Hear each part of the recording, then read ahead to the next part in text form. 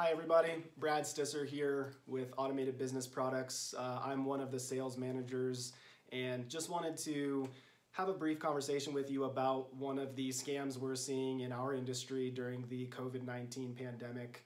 Unfortunately, there are these people known as toner pirates in our industry.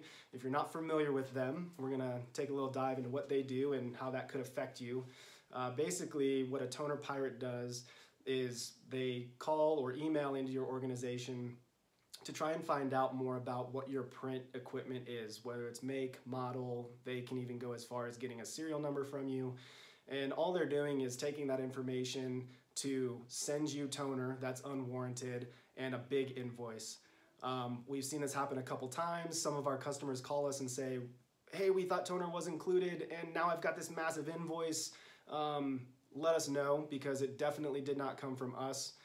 Let your staff know. Anyone that's taking deliveries at your organization, give them a heads up. They will send toner, and sometimes they're not even sending toner knowing that everyone's working remotely. They'll just be billing your accounts payable a massive invoice for toner, assuming that as we're a little disconjointed during this time, that person's gonna make a payment.